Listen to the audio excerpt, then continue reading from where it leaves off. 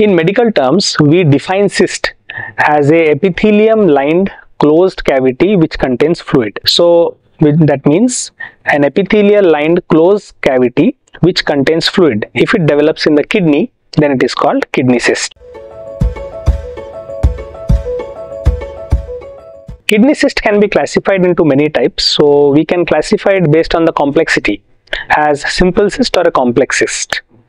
Or we can classify cyst based on the amount of complexity by means of imaging, which includes CT or MRI, by a well-known concept of Bosniak classification, in which cysts are classified into type 1, 2, 2F, 3 and 4. Apart from that, based on the location, we can classify cysts as cortical cyst, medullary cyst or renal sinus cysts, which can be either peripelvic or parapelvic. Apart from that, based on the origin of the cyst, we can say that cyst can be either sporadic, it can be either genetic or it can be acquired. So as I said, based on the location of the cyst in a kidney, we can classify it as either cortical or medullary or cyst in the sinus. So cortical cysts are the most common type of renal cysts which are present in the outer part of the kidney. So most of these cysts are simple cysts, that means they just contain clear fluid.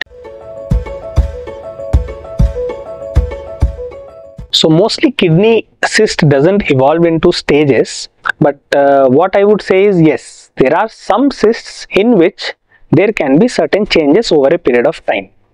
So the usual changes are, first of all, is the growth in the cyst size. Secondly, the content of the cyst may become little different over a period of time. So initially it may be non-enhancing, but over a period of time it can become enhancing. So an enhancing component in a cyst always suggests that there could be an underlying malignancy or cancer. So therefore, there is a good system of classification of renal cysts. I should not say that this is classification to show the evolution of the renal cyst, but to show the type of renal cysts, which is called the Bosniak classification. Usually it is a CT or MRI based classification, but definitely we can say that a simple cyst over a period of time has a very less tendency to evolve into a complex cyst, but a complex cyst, maybe a type 2 or a type 2F or a type 3 cyst, may over a period of time become a type 4 cyst. There are many types of kidney cyst. So usually the sporadic kidney cysts are incidental findings on imaging, and there are some putative causes, like it can be age related, it can be related to hypertension, male gender or smoking. Apart from that, there are some genetic causes also, like there are some condition, commonly what I can say is the ADPKD, means autosomal dominant polycystic kidney disease, in which there are multiple cyst development in both the kidneys starting from a young age. Apart from this, there is something called acquired cystic kidney disease, ACKD, which happens usually in end-stage kidney disease patients who are on dialysis. In them, cyst formation and progression happens very rapidly in the kidneys. Most of the patients have very small multiple or single kidney cysts which usually do not cause any symptoms. These are simple cysts and they hardly need any other follow-up. It is said that about 1% of these cysts may eventually grow in size or may even turn into a complex cyst, but that evidence quality is very poor. Usually complex cysts, they can cause some pain, discomfort by growth in their size, and they can also cause local pressure symptoms. Even a simple cyst, as a matter of fact, it is seen that about in 2 to 4% of cases can grow in size over a period of years and can cause local pressure symptoms. Moreover, a cyst can get ruptured and can cause pain. Apart from that, the content of the cyst may occasionally get infected, and it can also cause hematuria by rupturing into the collecting system of the urine. So usually kidney cysts do not cause any trouble, especially the simple cysts, they don't cause any problem. But however, in 2 to 4% of cases, they can grow in size over a period of years and can cause local pressure symptoms. The most important complication of a complex renal cyst is its evolution into a malignancy or a very complex cyst, which is called the Bosniak 4 cyst, which has about 90 to 95% chance of having a malignancy inside it. So this cyst can grow and can cause infection as well, and it can also get ruptured, or it can also rupture into the collecting system, causing bleeding in the urine or hematuria. The most concerning complication of a kidney cyst is its indolent malignant potential, or it may over a period of time develop into a more malignant potential cyst. So kidney cysts are usually diagnosed on incidental ultrasound image of the abdomen. So in an ultrasound, we can see a very clear fluid filled cyst on the outer surface of the kidney, which is commonly called the cortical cyst, and usually these are about 1 to 4 centimeter in size, and they do not cause any trouble, nor they have to be followed up in the future. But for further delineation of a cyst, especially when it has matter, if the cyst is a complex cyst, or if it has some wall thickening, or if it is large in size, or if there is any other suspicion on ultrasound, then it is best to characterize the cyst by means of a cross-sectional imaging, which is through either a contrast-enhanced CT scan or an MRI of the abdomen, in which we can correctly classify the cyst based on its malignant potential by the famous Bosniak classification. So the treatment of kidney cysts depends on many factors. The most important factor is the type of kidney cyst. So if it's a simple kidney cyst or a simple cyst or a renal cortical cyst, it doesn't need any follow-up or treatment at all in most cases. But if it is a very large symptomatic simple cyst, then it might need treatment in the form of decortication or sclerotherapy. Apart from that, if the cyst is complex, then we need to again reclassify based on CT and MRI images, and the treatment varies on the type of complex cyst. So usually if the chances of malignancies are high, and if the patient is young and fit and can undergo a surgery, the best form of treatment is to remove the cyst by surgery. Either partial or a radical nephrectomy is done based on the cyst characteristics and based on the infiltration into the kidney and the other features. There is no specific dietary recommendation for kidney cyst patients, but what I can say is that based on the extrapolation from the PREVENT trial, which is a recently published trial in AD-PKD population, they have seen that it doesn't matter based on whether we take a restricted water intake or a liberal water intake.